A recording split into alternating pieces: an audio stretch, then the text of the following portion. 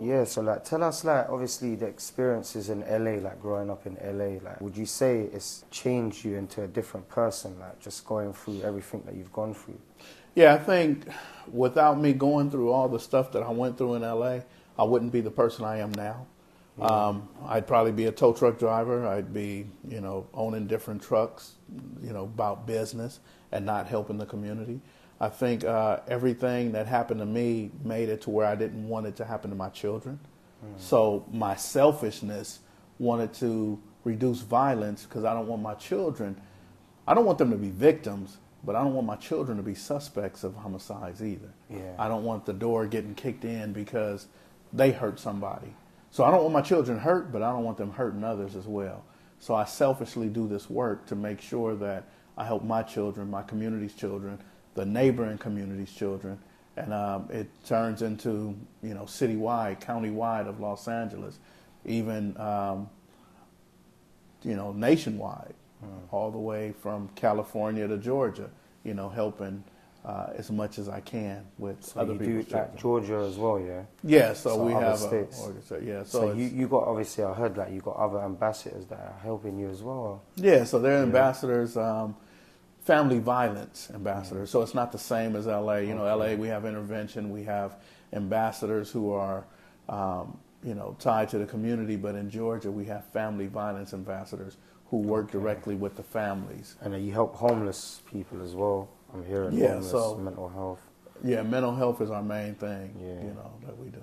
No, I respect the mental health thing as well, because if you do see some of my videos, I had my own experiences myself where I nearly took my own life a few times, and I obviously come out the other side, and it's the reason why I am committed to help people as well, So whether it's like mental health or just guiding the kids off the streets, because the streets are affecting the mental health. That's why definitely. It all comes down in one. Like we can go into that as well, like gangs and PTSD.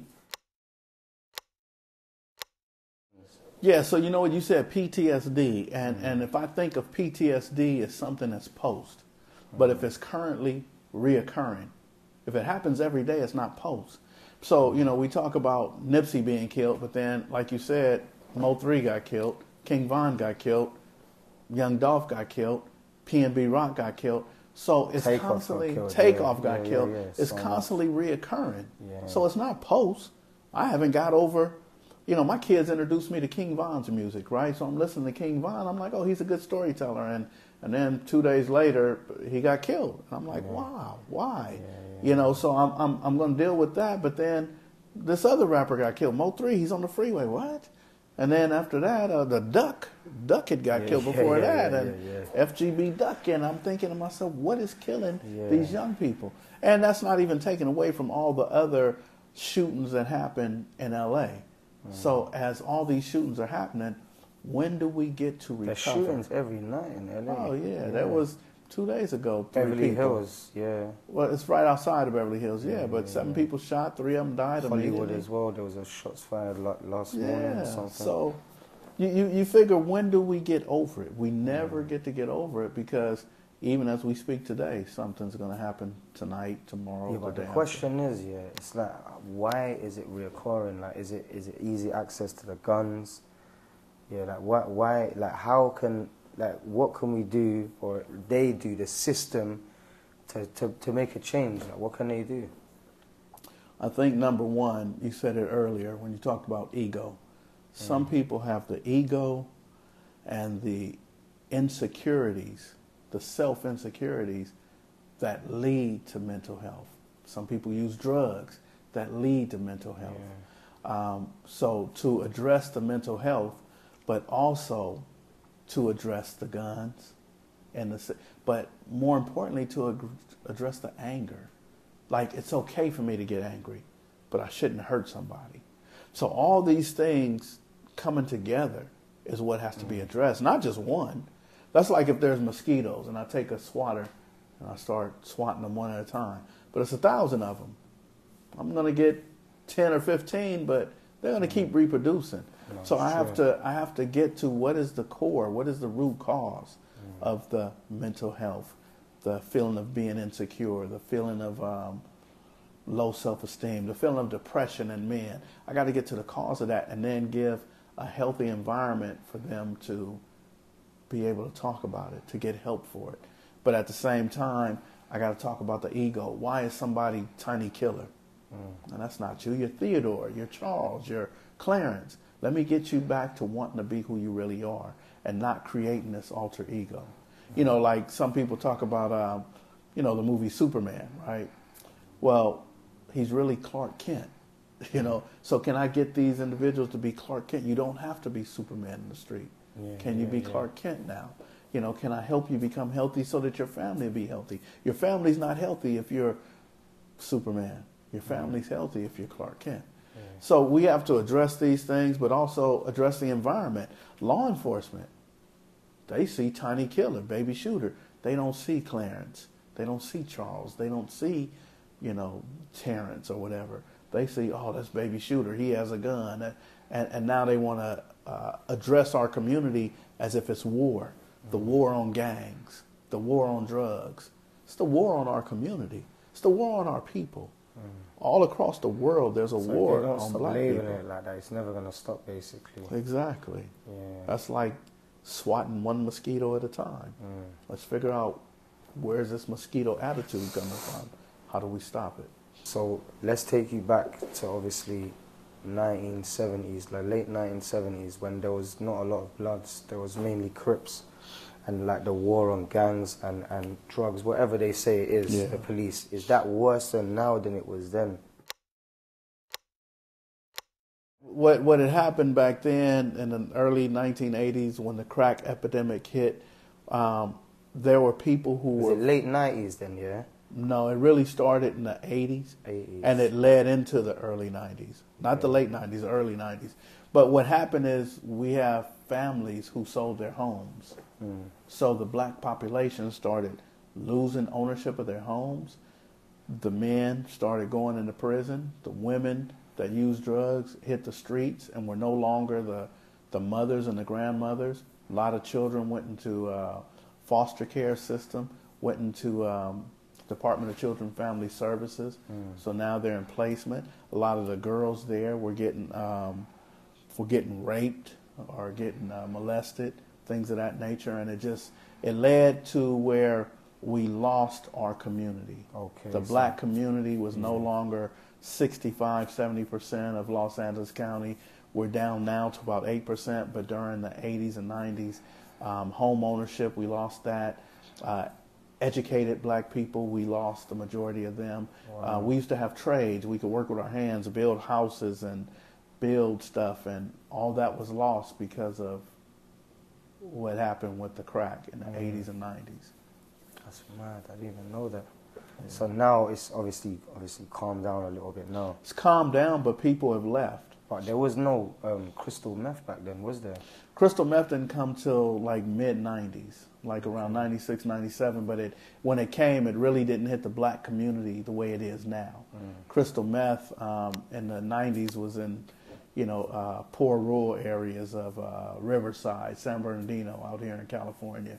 And like the end of the 90s, it really hit hard in L.A. So by the time the early 2000s, there was an epidemic of crystal meth. Yeah, and it's obviously you can see around now. Yeah. A lot of people are still like tweaking and going crazy on the streets, man. It's definitely crazy, like me being here, I haven't been here so long and seeing how rich the area is, but how poor the streets are, Like, I've taken in a lot around me, man, and it's just crazy, man. And like there's no saving them, like no one can help them. It's like there's no, the mental homes stopped in 1985, I think they were saying. Yeah, so in 1980s, we had a president named Ronald Reagan. And the very first thing he did in 1980s was he did, him and this guy named Howard Jarvis, they did a tax reform to where they lowered the amount of taxes that people paid on their homes. So multi-million-dollar homes paid the most taxes. Well, once he reversed that stopped having the money for the schools. So we lost wood shop. We lost automotive. We lost all the things that were in the high school that taught people how to work with their hands. So that led to a problem because now we don't have music classes. We don't have any of those classes. And then when you get to lower economic communities, those houses were worth $100,000, at the most $200,000. So it was very minimum taxes that were going to the schools. So that means the schools in the lower economic communities, they got the less resources than the schools in the. And then the second thing he did was he shut down all the mental health facilities. Heard about that, And he said, okay, so we don't have a mental health crisis. So he's taking the money that went to mental health, and now all the people who are in the mental health facilities, they can't afford to keep them, so they put them on the streets. And now we have what we know today as Skid Row, a homeless population at Venice Beach, Long Beach, everywhere. Long Beach cleaned theirs up a lot, but they're still everywhere. There's still a lot of homelessness. They're still, I see it. And that came because all the mental health facilities lost their funding, so they had to do something else. People follow the funding cycle. Even though it doesn't cure mental health like the hospitals, it does take an edge off it, and it can get them leading up to living a normal life, Exactly. So I'm just gonna change it up now and just ask you about second call. Like, when did it first come around, and like, what was the first steps you done to starting second call, and after go into depth about second call if you can. Yeah. So Second Call started in 2006, and it's because my mentor, Darren Bo Taylor, he had an organization called Unity One, and he worked hand in hand with a famous football player named Jim Brown out here in America, right? He's probably one of the top 10 football players. But when I got into Unity One, they started bumping heads. They were not getting along, and I needed to be in the streets with Bo Taylor, but I needed that American curriculum that Jim Brown had. So Bo told me that I didn't need the curriculum. He said, man, discuss dysfunction with your community, with your family, and the schools. He said, all it is dysfunction. So that's when Second Call started. I started Second Call because I saw the friction between them, went into the schools and talked about dysfunction, and I let the children in the school tell me what dysfunction was, and they spoke to their own experiences. So what I learned from that is that I don't want to fix the problem. I don't want to tell them what they should do.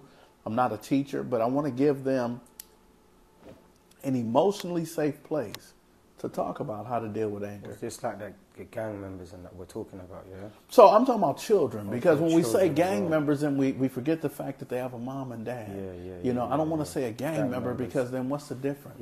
And what does a gang member look like? All the children go to school. Some of them might be violent. So let's ask, what did you just have one day, just have a thought, I just want to start this new journey where I want to help? Like, how did it come around? Like, no, did you tell someone, and did it become a plan? Like, tell us a bit about that. I told one of my friends, Kenny Smith, we call him Big Monster. I told him that, hey, we got to follow these Unity One American guys. There was a guy named Looney who talked about developing a desire for success. And the way he spoke like he was a college graduate. So I said, man, we got to do this. And Big Monster, he was making a sandwich in the kitchen. And everything I said, he said, yeah. I said, man, we got to do this. He said, yeah. I said, we got to create an agency. He said, yeah. And I was like, man, you're not even listening to me, man. Everything I say, you saying, yeah. So I just gave it some deep thought, and I said, hey, the second chance at loving life. When I was in prison, there was a Muslim imam who asked me if I loved my life. And I said, yeah, I love my life.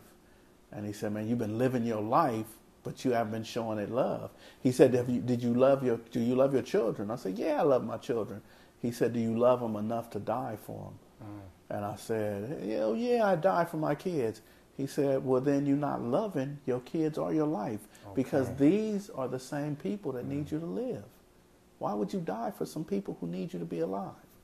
He said, do you see how you living without love? And so when he said that to me, I blew it off like, that's stupid. But when I was sitting in the kitchen talking to Big Monster, and he kept saying, yeah, I had that flashback. I had that memory. And I said, oh, this is it right here. Second chance at loving life. I said, man, we're going to be Second Call. Second chance at loving life. Yeah, no, that's serious, man. And you know what he said? He said, yeah.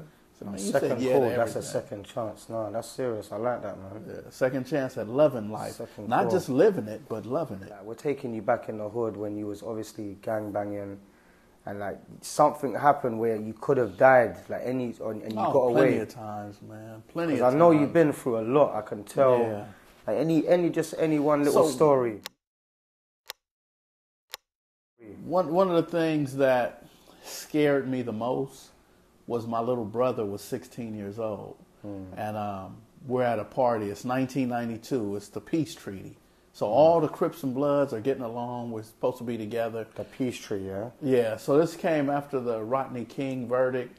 You know, there was already a peace treaty coming, but, you know, anyway, we're at a party and big old giant Crips, big ones, 6'8" type Crips, right? They were telling me and Big Monster that my friend had to lead a party. They called him a Mexican. And he's light skinned. He's about your complexion, but they said the Mexican got to go. And we like, man, he's with us. He ain't going nowhere.